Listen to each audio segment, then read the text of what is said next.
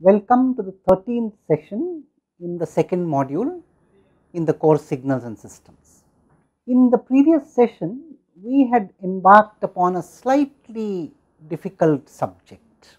Slightly difficult, I say, because it required us to appreciate several different ideas. And what I would like to do is, before I proceed to build more ideas now, I would like to recapitulate some of the ideas that I brought out, maybe with a little speed in the previous session. The ideas are as follows. Let me put them down one by one. 1. We assume that we wish to look at either periodic signals or signals over a finite interval. Let that interval be t, and again without loss of generality, 0 to t. Please understand the meaning of this notation here. This notation means that we are talking about the open interval from 0 to t. Secondly, 0 is our choice. Where we put 0 is our choice. That is why I am saying without loss of generality. Point number 2. We have assumed that such signals are spanned by all sinusoids of angular frequency 2 pi by t times k. Now, we could say k is an integer, or we could say k is only the set of positive integers. It does not make a difference, because when you take positive and negative integers, it really gives you the same sinusoid. So, we do not need to distinguish positive and negative integers here while we are talking about sinusoids. Now, I must make one point clear here. If you talk about all possible signals that lie in the interval 0 to t, we will see in due course that they are not spanned just by the set of all sinusoids with this set of angular frequencies. What I mean by that is, there is a reasonably big class, but not the full class of signals which can be constructed by putting together sine waves with these angular frequencies. And how did we arrive at this specific choice of angular frequencies? We said there are two possibilities. Either the signal is periodic, in which case of course I want whatever comes in this interval between 0 and t to be repeated in every successive and preceding interval of length t. And therefore, you need these sinusoids, if they were to come together and construct the signal, you need them to be periodic with period t too. And if they are periodic with period t, that means they have a frequency which is a multiple of 1 by t on the Hertz scale, or on the pure frequency scale, cycles per second scale, which can also be understood that the angular frequency is a multiple of 2 pi by t. That is how we arrived at 2 pi by t times k, where k is the set of all positive integers. Well, 0 needs to be included. So, we will need to include 0, because we have to consider the possibility of a constant term also requiring to be a part of the signal. We will see that in due course, do not worry. We are going to do several exercises to understand this, but I am trying to get our coordinates right in our understanding. Now, if the signal is not periodic, but you have chosen to observe it only in the interval 0 to t, you are not bothered about what happens outside this interval. Again, more generally you are saying that you want to observe it in an interval of t, and you have said without any loss of generality, I have the freedom to put my 0 where I want to, and therefore I could say 0 to t, alright. Now, you see, if you are interested in the signal only between 0 and t, there is no harm in putting anything that you like outside that interval if it makes your analysis easier. So, one way to make your analysis easier is to make what is called a periodic extension of this signal. So, whatever is in 0 to t is repeated in every subsequent and preceding interval of t, and you construct a a false periodic signal. The original signal may not be periodic, but you have paid attention only to what happens between 0 and t. So, you have just filled up the rest of the time axis with what you want, and one way to fill it up is to make the overall signal periodic. Now, the advantage of doing that, the advantage of filling up the signal in that way periodically is that you could use this discrete set of sine waves to come together and form the signal at least in the interval 0 to t. We do not care what happens outside.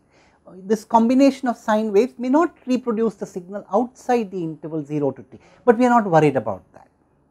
We are happy that it does what we want it to do in the interval 0 to t. So much so. Now, what is the next thing we said? The next thing we said was that if you look at these sinusoids, let us write these sinusoids down explicitly. So, we wrote an expression for these sinusoids. A typical sinusoid, typical such sinusoid is ak cos 2 pi by t times kt plus phi k or theta k, whatever you want to call it. This is the amplitude of that sinusoid, and this is the phase, and this is the angular frequency. Now, we must consider k equal to 0, 1, 2, etc. K equal to 0 is essentially a constant waveform, a sinusoid of frequency 0, and the others are all what are called harmonics.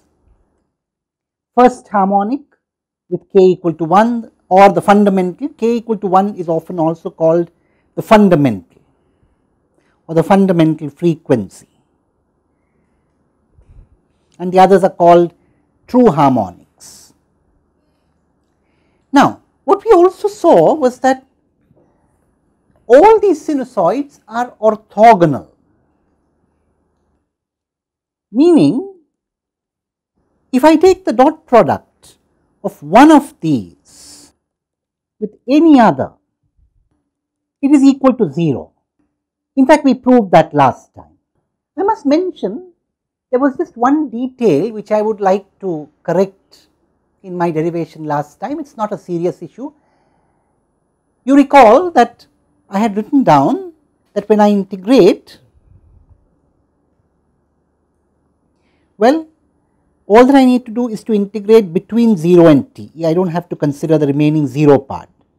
So, integral 0 to t ak cos 2 pi by t times kt plus phi k into al cos 2 pi by t times lt plus phi l is equal to 0 if k is not equal to L. That is what we had written down. And the little detail that I wanted to correct was that we had decomposed cos 2 pi by t kt plus phi k into cos 2 pi by t lt plus phi l as half, or rather if you put a 2 here, you could write this is cos of the sum plus the cos of the difference. Now, I had missed out this 2. This was missed in the derivation in the previous session. I am mentioning this because I had paid attention there to essentially the main terms. I had not paid attention to this constant. That is not a very serious issue. It still gives you the same result. But I do hope some of you noticed. I was just trying to see if some of you would notice this little detail, and I am now pointing out that that was there. So, we do intentionally introduce some of these little, maybe you could call them errors or inadequacies in discussions. So, some of you should be alert and say, well, we did this and there was this little, perhaps a little deviation from what should be correct, but by and large the derivation was correct. So, here was a little trick to keep you attentive. Anyway, that was besides the point. Now, we saw that these two are orthogonal if we take any two sinusoids, right. So, what we have established here is that we have an orthogonal set, and it is not clear that this orthogonal set spans all such signals. In fact, it does not. What it means is that there are some signals which cannot so be constructed, but those signals are what I might call pathological. That means they are beyond the realm of the kind of discussion that we want to undertake, at least at a first level in our understanding on signals and systems. Most reasonable signals that you might encounter in an interval of t are going to be so decomposable. So, this little issue of spanning, we are kind of hand waving and moving it aside. We are saying that we are content with dealing with those signals which are spanned. Now, we will understand which these signals are, where these limitations are as we go along. So, I do not want to preempt too much of the discussion. For the moment, we will confine ourselves to those signals which could so be spanned, which you can believe or take from me at the moment is very large. It is a very large class of signals which can thus be spanned by these sinusoids. That means you could bring together sinusoids of all these angular frequencies and form a very wide class of signals which covers many of the signals that we wish to deal with. Now, the next question that we are going to ask and answer in the next session is, how do I use this idea that we have built here to actually get these AKs and phi Ks? That is a question which we have not answered, though we have given all the foundations that are required to give the answer. So, let us come to the next session and answer that question.